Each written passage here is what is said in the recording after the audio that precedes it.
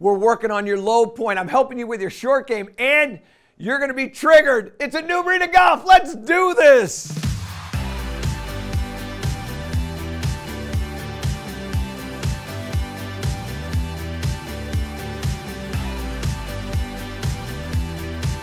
It's time for Proving It, presented by Titleist.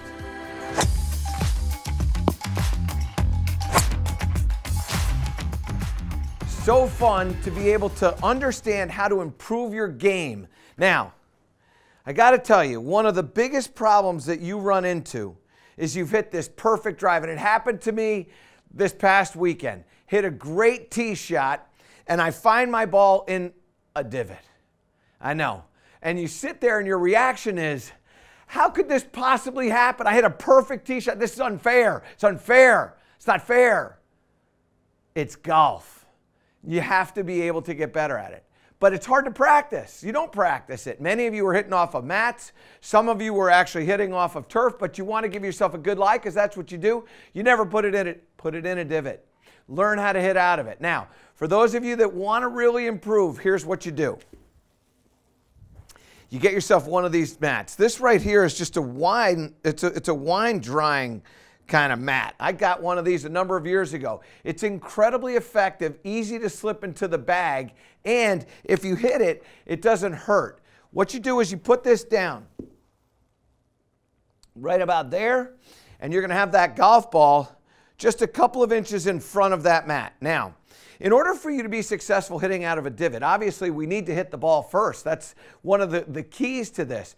But what's really the key to hitting the ball first is getting the low point of the swing to get forward. And I can promise you, as you start to understand how to get the low point forward, you're going to start making much better contact. And it won't just be a divot. You're going to strike it so much better all the time because you're getting that ball first contact.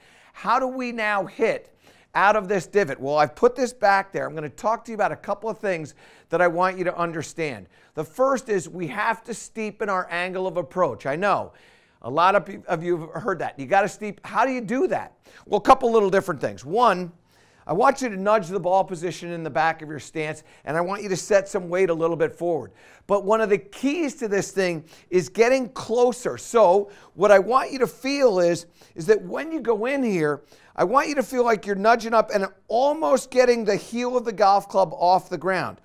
What that will do is force you to grip down on this club a bit. And as I start to grip down on this club, now my angle of approach is coming in this way. And as it's coming in this way, now I'm going to avoid that stuff behind it and strike the ball first. Now, the divot has variations. Sometimes the ball's in the front of the divot. Sometimes the ball's in the middle of the divot. Sometimes it's towards the back. However, this technique, no matter what it is never going to harm you. It's always going to help you. Now, a couple other things I like to do. I like to grip this club just a little bit open. And as a result of gripping it open, I also like to aim just a little bit left. This steep angle of attack is going to flight the ball out lower. I open up the club face to get this to get up into the air a little bit more. And as I open it up and I add some loft, I'm also going to add some right bias for the right-handed player. That's why I'm going to aim a little bit more to the left. Now, finally, what's going to happen, because I'm gripping it open, the ball's not going to go quite as far. And because I've got a steeper angle of approach, the club's going to kind of run into the ground a bit more. I'm not going to be able to generate the distance that I would normally. So I'm going to grab more club. In other words, if it's normally a 9-iron shot, I'm hitting 8. If it's normally 6, I'm going to hit 5, okay? But the principles are still the same. So club face is open. I'm gripping down on this, setting that ball a little bit back of my stance. So what I like to do, and it's a very simple thing to do, I just got a couple of inches between my ball and this drying rack. I like to put my trail foot right on that. So you'll see my trail foot is right in line with this. And now that ball looks like it's back in the stance. I'm going to now open up my stance a little bit. So I'm now over here. I'm getting closer to it. Now I'm going to go ahead and hit this. I'm going to show you what I want you to do when we're swinging here. And what you're going to see is that golf ball is going to come out. It's only going to go, look at that, I hit my target, but come on up here now, and let's just look at a little bit of the things that we've got going on. First of all, I hit that 135 yards in the air. My 9-iron's going way more than 135. Probably 145 is what I get. But because of all the accommodations that I make for the divot, I all of a sudden am going to lose some distance. I open up that club face, that's going to lose some distance. Look at what happened to my launch angle, 21 degrees. That's great. But the apex comes down. Look at my apex, 76. Normally I'm playing at about 90 feet. So this is down about 14 feet, a fairly significant amount. That ball's going to be coming in a little bit lower. And as a result, when it comes in there, particularly when you start dealing with fives and 6-irons, that ball's going to release a little bit more. So don't be planning on hitting this ball that's going to have a tremendous amount of underspin or backspin, and it's going to stop. It's not going to happen. So you need to make sure that you allow for that release, that rollout. And then finally, what you're going to see is, even though I opened up that club face and I got a little steep, look at that, I still had some left spin. Don't think to yourself that this thing is going to slice off. It'll start a little bit, it'll jump a little bit to the right, and again, I aimed left, and that ball basically started on the line that I wanted. That's how I hit it into that target there. So what I need you to appreciate is you make these accommodations. Now, finally, the thing I want you to think about when you're swinging the club is elevation. I want this club to elevate up into the air. And what you're going to find when we do this now is I'm going to strike that ball solidly. It might even come out a little bit lower still. And when I do that, what I want to feel is I want to feel the wrists hinge. So I want those wrists to hinge up here, and then I'm going to hang on to that. Now you can see when I do this, my club is now impacting the ground well forward of that golf ball.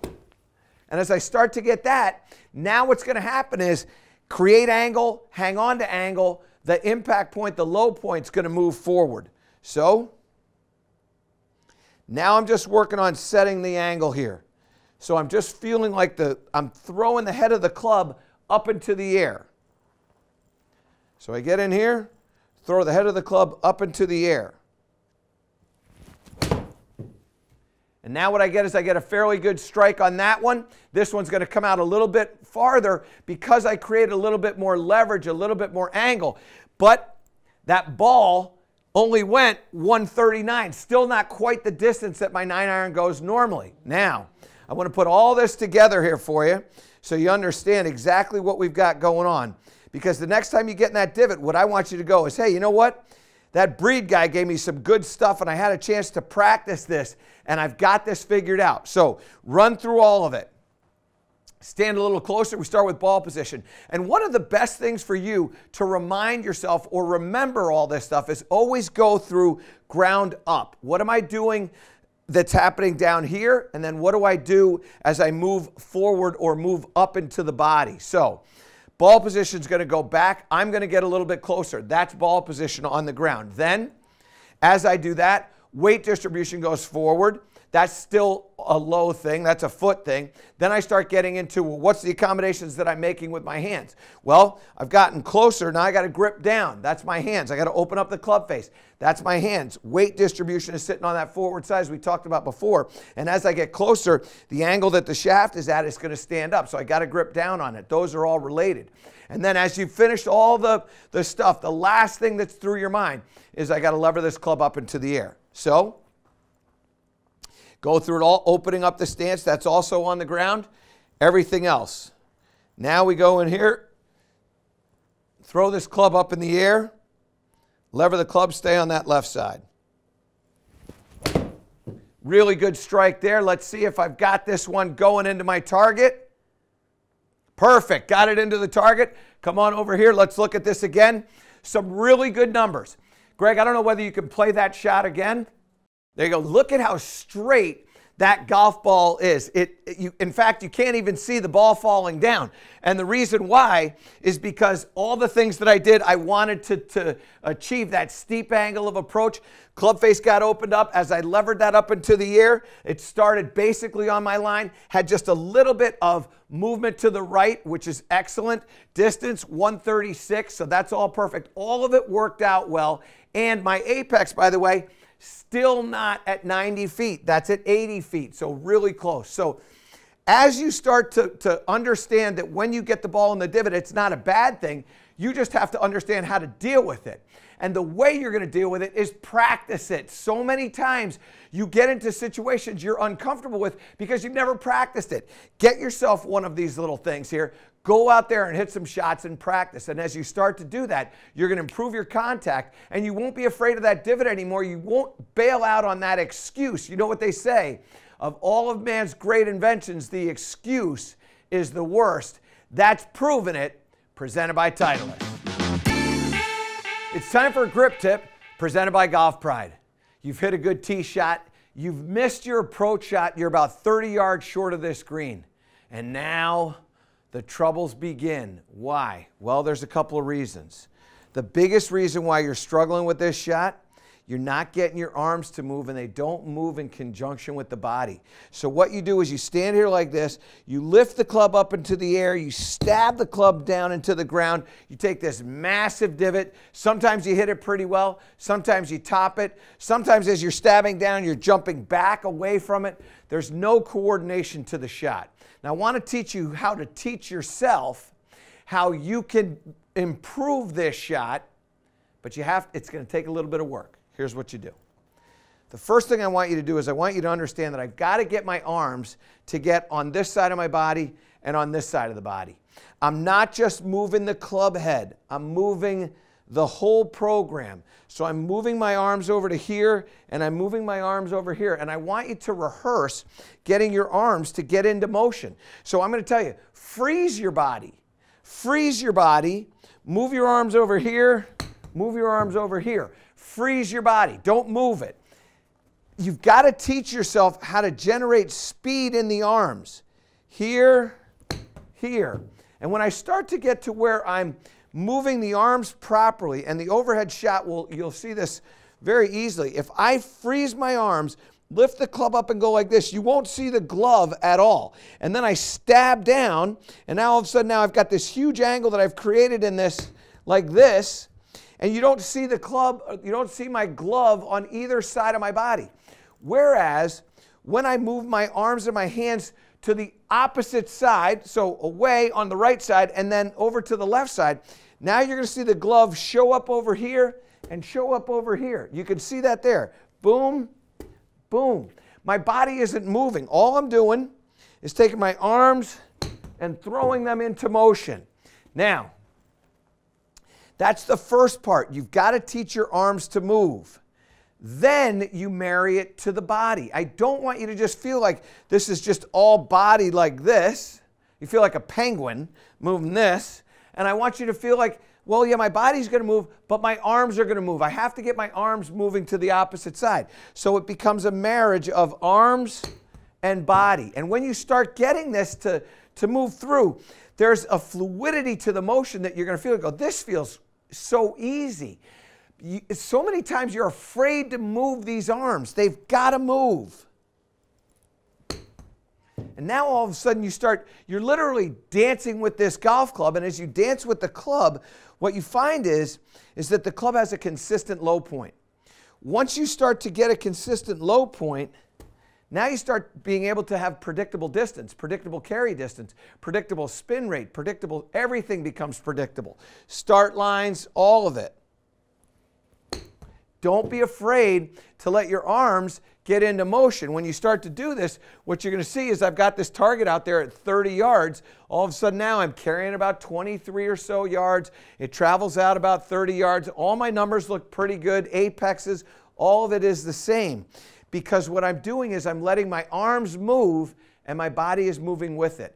It's not one of those where this is just hands, no body, or body, no any. They have to move independent. They have to move together and they have to move independent. I know it sounds crazy, but the arms have to move and the body has to move. And the arms don't move because the body moved, and the body doesn't move because the arms moved. They're independent. They work together, but they're independent. It's a very hard thing to understand, but when you start to feel this motion happening, now all of a sudden you're going to start to hit shots that are going to go similar distances. That one there carried about 24 yards, the other one about 23 yards. So what I can tell you is teach yourself to let your arms move. Keep your body still. Move your arms. Let them feel like they've got motion on either side.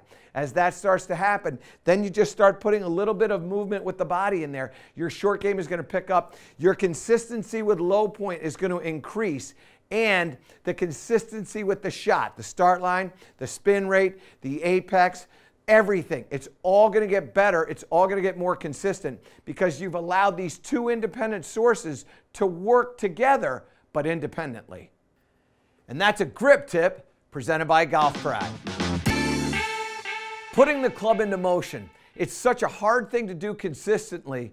I want to help you with it. It's time for our transformational tip presented by Morgan Franklin.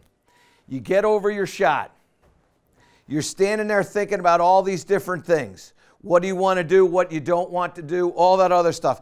And you feel frozen. How do I put the club into motion? What do I need to think about? Well, you know what? What you need to do is think less. And one of the easiest ways to think less is create a trigger or some sort of forward press. We saw it. I grew up, Gary Player, knee flex went like this. He set that knee like that. Arnold Palmer did the same thing. And this little movement going this way, Ben Hogan, throw it like that. Now we see modern players. Rory McIlroy does a little bit of movement with the club head before he goes. Henrik Stenson shifts into it. Alex Noren, he does two things. He actually takes his hands, pushes his hands forward as this trail knee is sinking down. So there's this winding up by unwinding first, then winding, then unwinding. It's a very interesting thing that allows this club to get into motion and it creates some freedom. Now, there's no ideal, there's just ideal for you. I want to share with you a couple little different things that will help you do this. My favorite, what I use in my golf swing, is just my hands going forward. So what I like to do is I go through my pre-shot routine, and then right before I go, I'm going to put my hands, just bump them forward, and it throws the club into a backward motion. And the reason why I like to use that is because I do it with putting as well. Those hands just have a little bit of bump forward. One of the other things I told you about that Nicklaus and Palmer and Hogan, if it's good enough for those guys, it's probably good enough for you.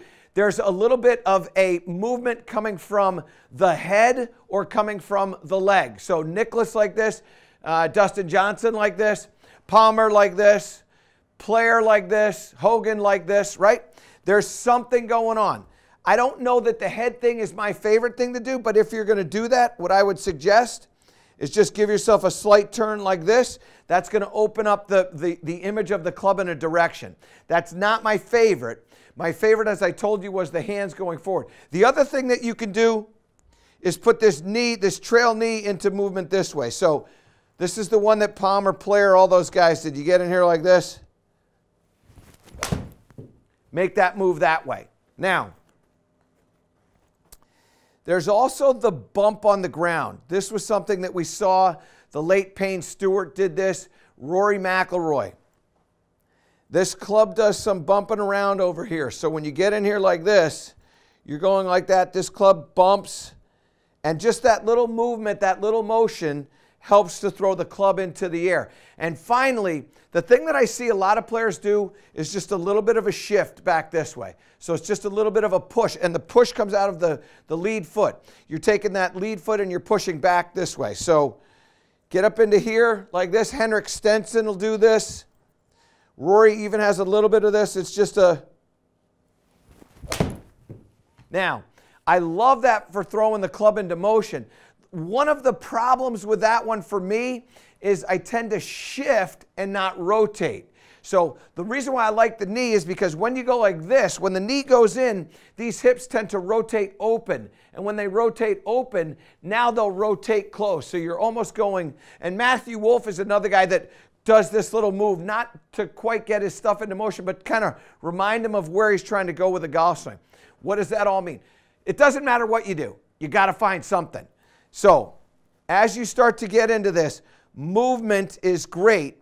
Forward presses, triggers are fabulous for you. And what I would suggest is find something. And what I would say is I like those hands going forward. Let's see if I can put that into motion and find my target. Just a little bump on that one. I was actually thinking about, I got to hit that again. I was actually thinking about what I was doing in my forward press instead of just hitting my target. You got to practice this stuff. I'm telling you, you got to practice it. And as you practice it, you'll get better at it. Here, let me try that one more time. That was a little bit of a wait. What? All right, here we go. A little bit of a forward press.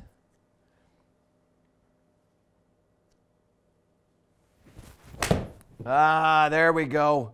That's a solid one. Come on, carry, carry. Oh, just right on the target. All right, so what I want you to do, find yourself that forward press. Find yourself something that's going to put this club into motion. And when you start to do that, you won't feel like you're stuck over the ball. You won't feel like, I can't get this club into motion. You won't feel like you're a statue. You'll feel like there's some fluidity. You'll start seeing targets and you'll start reacting to targets. That's a transformational tip presented by Morgan Franklin.